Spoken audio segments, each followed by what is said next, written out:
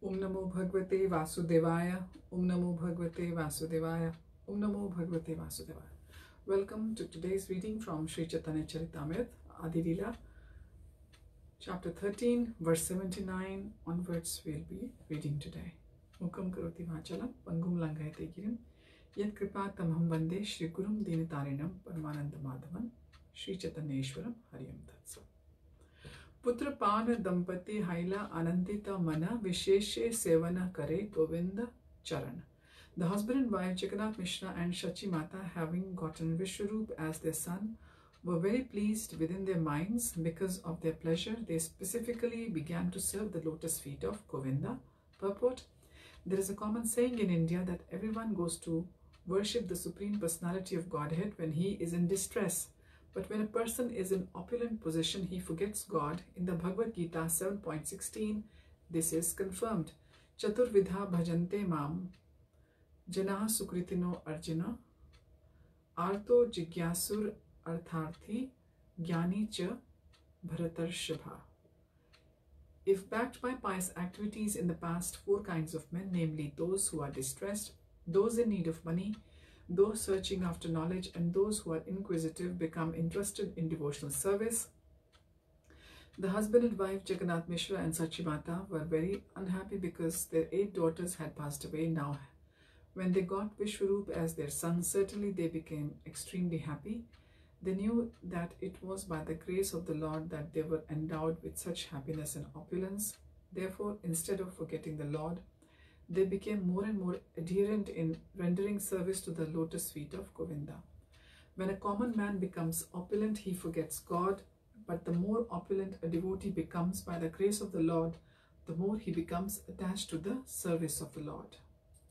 Verse 80. Chauda shata chaya shake shesha maghamase Jagannath shachira dehe krishnera praveshe. In the month of January, in the year 1406 of the Shaka era, AD 1485, Lord Krishna entered the bodies of both Jagannath Mishra and Shachi. Purport: Lord Chaitanya Mahaprabhu took his birth in the year 1407, Shaka era, AD 1486, in the month of Falgun. But here we see that he entered the bodies of his parents in the year 1406 in the month of Magh. Therefore, Lord entered the bodies of his parents 13 full months before his birth. Generally, a common child remains within the womb of his mother for 10 lunar months, but here we see that Lord remained within the body of his mother for 13 months. Verse number 81.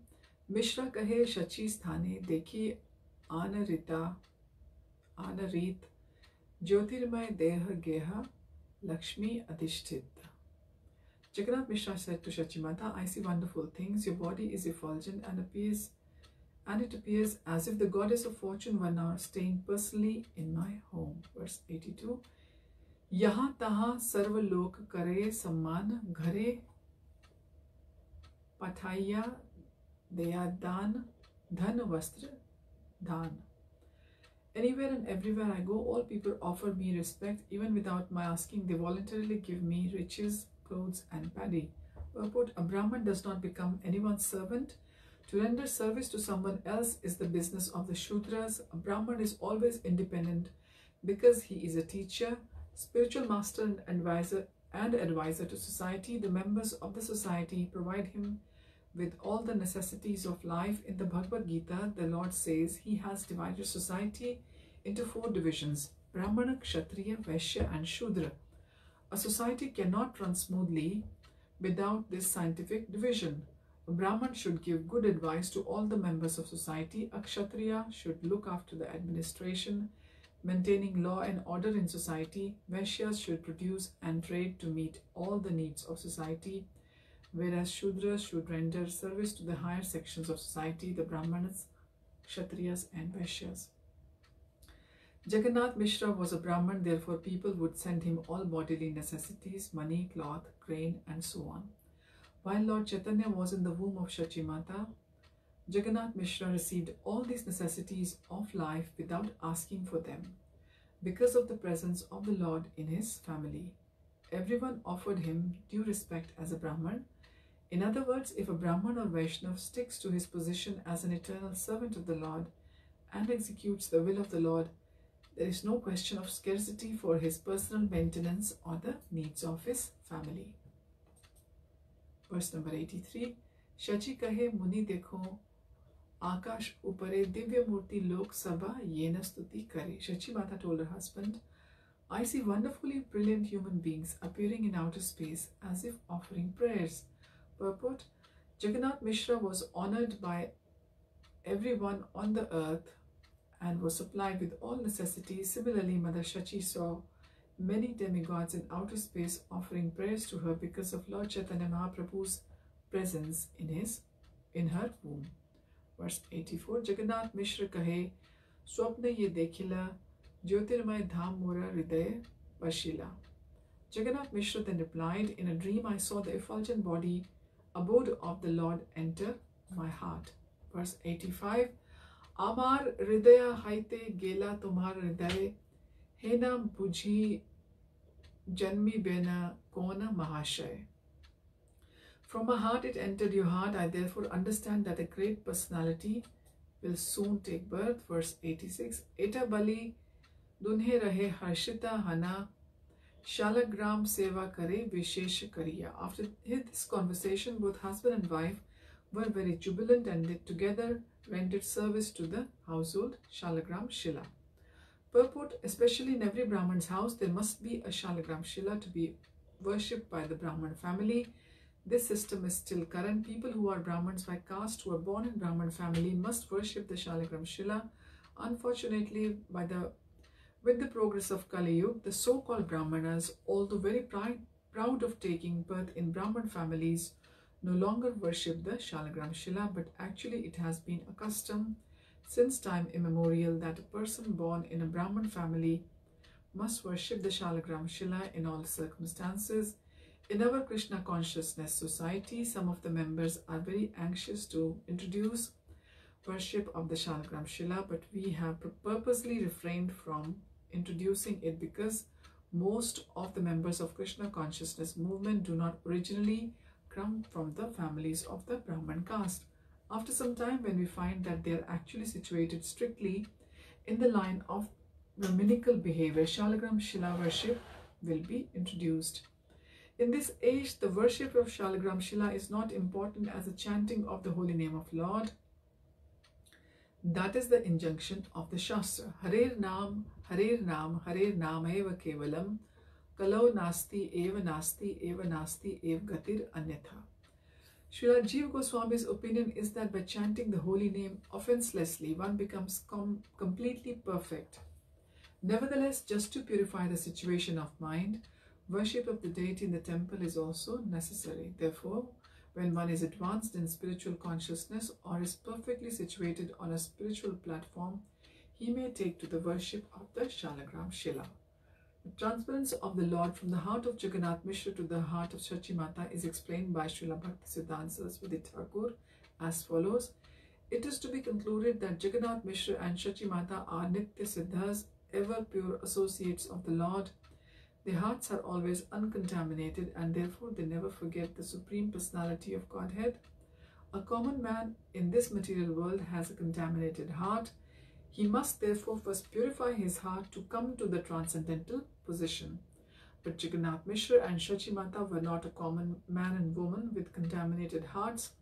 When the heart is uncontaminated, it is said to be in the existential position of Vasudev. Vasudev can beget Vasudev or Krishna, who is transcendentally situated. It is to be understood that Shachi Devi did not become pregnant as an ordinary woman becomes pregnant because of sense indulgence. One should not think the pregnancy of Shachi Mata to be that of an ordinary woman, because that is an offense.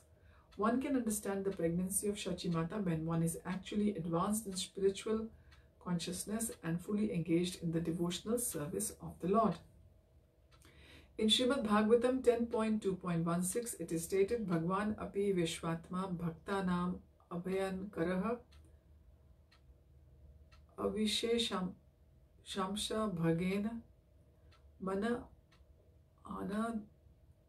anaka kundubehe. This is a statement regarding the birth of Lord Krishna, the incarnation of the Lord entered the mind of Vasudeva and was then transferred to the mind of Devaki. Srila Sridhar Goswami Swami gives the following annotation in this connection. Mana avivesha manasi avir bhuva jivanam iva na dhatu sambandha iti artha. There was no question of the seminal discharge necessary for the birth of an ordinary human being. Srila Rupa Goswami also comments in this connection that Lord Krishna first appeared in the mind of Anka Dundubhi Vasudeva and was then transferred to the mind of Devaki Devi. Thus, the spiritual bliss in the mind of Devaki Devi gradually increased just as the moon increases every night until it becomes a full moon.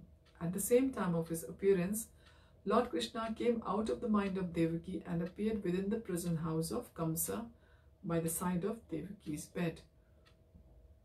At that time, by the spell of Yogamaya, Devaki thought that her child had now been born. In this connection, even the demigods from the celestial kingdom were also bewildered, as it is stated, Muyanti yat suryaha. This is from Bhagavatam 1.1.1. They came to offer their prayers to Devaki, thinking that the Supreme Lord was within her womb. The demigods came to Mathura from their celestial kingdom. This indicates that Mathura is still more important than the celestial kingdom of the upper planetary system. Lord Krishna, as the eternal son of Yashodamai, is always present in Vrindavan. The pastimes of Lord Krishna are continuously going on within both this material world and the spiritual world. In such pastimes, the Lord always thinks himself the eternal son of Mother Yashoda and Father Nanda Maharaj. In the 10th canto of Srimad Bhagavatam, chapter 6, verse 43, it is stated, when magnanimous, broad-hearted Nanda Maharaj came back from a tour, he immediately took his son Krishna on his lap and experienced transcendental bliss by smelling his head. Similarly, in the 10th canto, 9th chapter, verse 21, it is said, this personality of Godhead, appearing as the son of a cowherd damsel, is easily available and understandable to devotees, whereas those who are under the concept of bodily life, even though they are very much advanced in austerity and penance, or even though they are great philosophers, are unable to understand him. Srila Bhaktisiddhanta Saraswati Thakur next quotes Shripad Baldev Vidyabhushan, who refers to the prayers offered by the demigods to Lord Krishna in the womb of Devaki and summarizes the birth of Krishna as follows.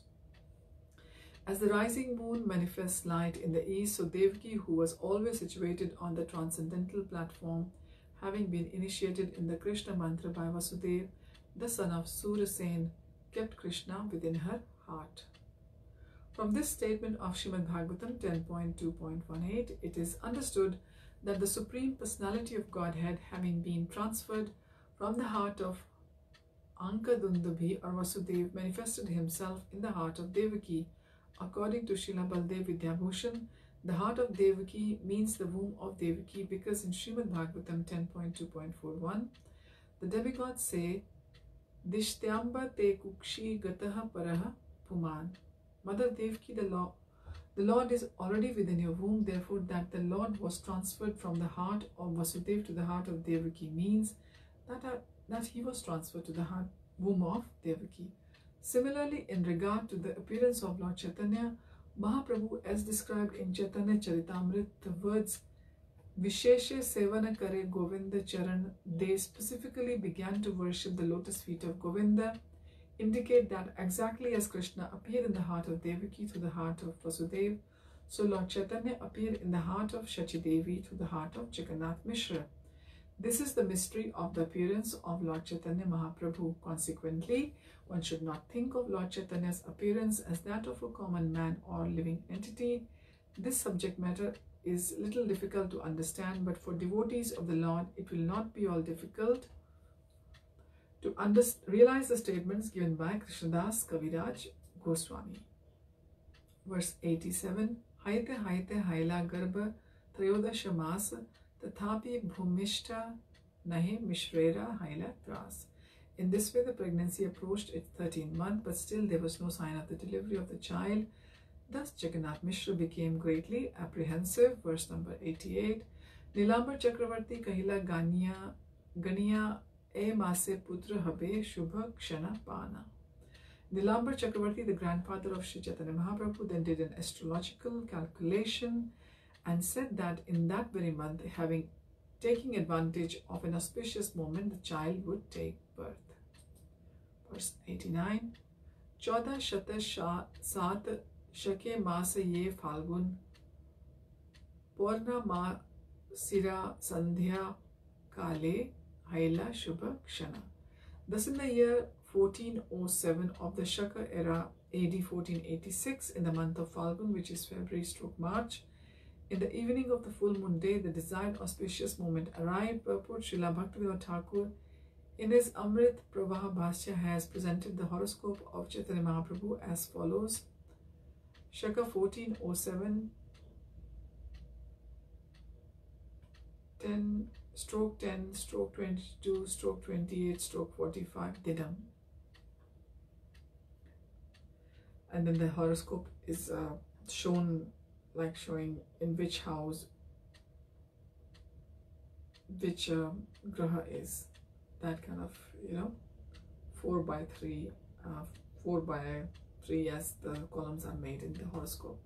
The explanation of the horoscope given by Bhaktivinoda Thakur is that at the time of birth of Lord Chaitanya Mahaprabhu, the planets were situated as follows. Shukra, Venus, was in Mesha Rashi, Aries, and the nakshatra lunar mansion of Ashwini. Ketu, in the 9th planet, was in Simha Rashi, Leo, and Uttar Falguni. Chandra, the moon, was in Purva Falguni, the 11th lunar mansion. Shani, the Saturn, was in Vrishchik Rashi, that is Scorpio, and Jeshta Brahaspati, that is Jupiter, was in Dhanu Rashi, that is Sagittarius, and Purva Shada Mangala, Mars, was in the Makar Rashi, which is Capricorn, and Shravana Ravi, the Sun, was in Kumbh Rashi, this is Aquarius, and Purva Bhadrapada Rahu was in Purva Bhadrapada, and Buddha, the Mercury, was in Meen Rashi, that is Pisces, and Uttara Bhadrapada. The Lagna was Simha. Verse 90. Simha Rashi, Sim Lagna, Ucha Graha Gana, Shadvarga, Ashtavarga, Sarva Sulakshan. According to the Jyotirved or Vedic astrology, the auspicious birth moment is described as follows. The moon was in Leo, the figure of the lion in the zodiac. Leo was the ascendant. Several planets were strongly positioned, and the Shadvarga and Ashtavarga showed all auspicious influence. Purport: Srila Bhaktisiddhanta Saraswati Thakur, who was previously a great astrologer, explains this verse as follows. The 6 Varga, that is the Shadvarga, the 6 divisions, are technically called Kshetra, Hora, Drekana, Navamsha, Dvasamsha, and Trimsamsha.